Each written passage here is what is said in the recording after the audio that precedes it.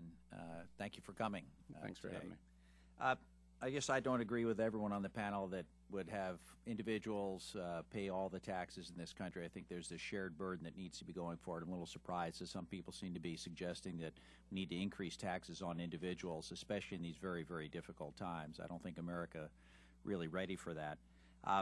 I am interested in some of the recommendations that the taxpayer advocate has made. And I came in late, and I apologize if you've addressed this, but there were several changes regarding some of the checkbox things on Form C and adding lines to Form C that most small businesses file their returns with. Was that discussed at all, and are you familiar with that? No, it wasn't, and I'm not sure exactly what you're talking about. Well, it's my understanding that for the last several years, the Taxpayer Advocate Report had talked about making some changes to Form C and trying to simplify it a little bit, make it a little bit more user-friendly for small businesses.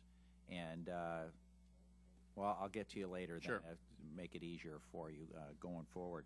We've also introduced a bill on home office deduction simplification. And hopefully that'll wind its way through this Congress at some point in time, trying to make it easier for, small businesses, which are really small business, mom and pop shops with, a token office in their home or residence, how they could take advantage of that. Do you see that as something that would be popular, that a lot of business folks would end up taking advantage of going forward? Yeah, I think the home office, figuring out which piece of that is an expense and not, is incredibly complicated for people. They're trying to figure it out. I'd welcome simplification. I went through that a little bit when I started up my farm and trying to allocate a chunk of my house to that, and I'm trying to figure out the mortgage piece, the insurance piece, property tax piece. It became very, very difficult. So some of that stuff would be very, very helpful. The other, I guess the other comment I'd be interested in is with regard to the health care bill. It looks like there's going to be a lot of tax credits for small businesses, particularly as they deal with some of the health insurance things. I would assume most small businesses are not aware of this, at least not to any great degree. Do you see a way we would be getting that word out to make sure small businesses concerned about health care in general, but wanting to do the right thing, which I think most small businesses, my little veterinary clinic included, try and do, how they can access some of the small business tax credits for many, many businesses out there? Yeah, so obviously the recently passed health care bill is a big bill. It's a multi-year bill, and one of the reasons that I'm unable to answer some of the things that will come in place in 2014 is the bill was just passed, and we're focusing on the things that we have to do this year.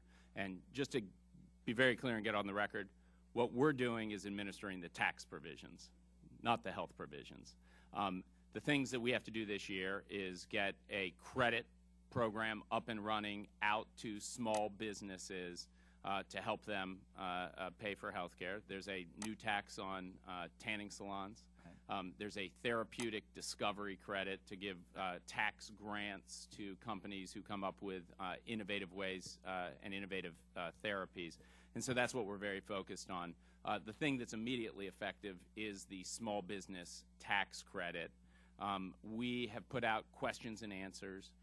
We have deployed our people who do lots of outreach to small business every day to make sure people know that this is available to them, because we want people to get credits that are available to them.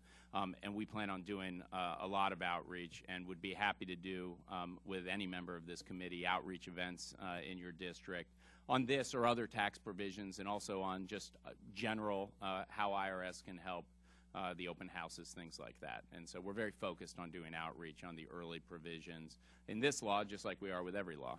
I appreciate that, because I think it's going to put money in the pocket of many struggling small businessmen and women right now, so they can improve their bottom line, hire people, and expand their business.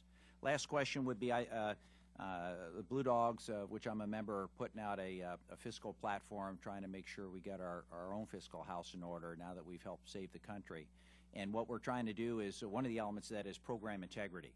And would you comment a little bit? One of the pieces is empowering the IRS. I happen to think that's a good thing, to make sure that some people who aren't paying their fair share in taxes pay their fair share. I don't mind paying mine. We get great services, my state, education, health care, public safety.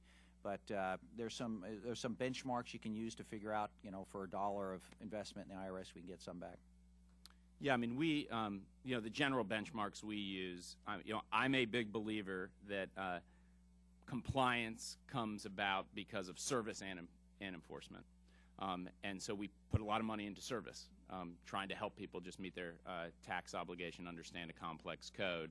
So we, the best benchmark we have is just a 5-to-1 return on the overall IRS budget and our dollars that are brought in, not the overall collection, for the country, but the dollars from direct IRS actions. Depending on the program, though, we have, up to 20-to-1 returns. Some of our document matching programs. In our appropriation every year, we have details about program by program, the return, and we'd be happy to share that with you. Thank you very much. I yield back.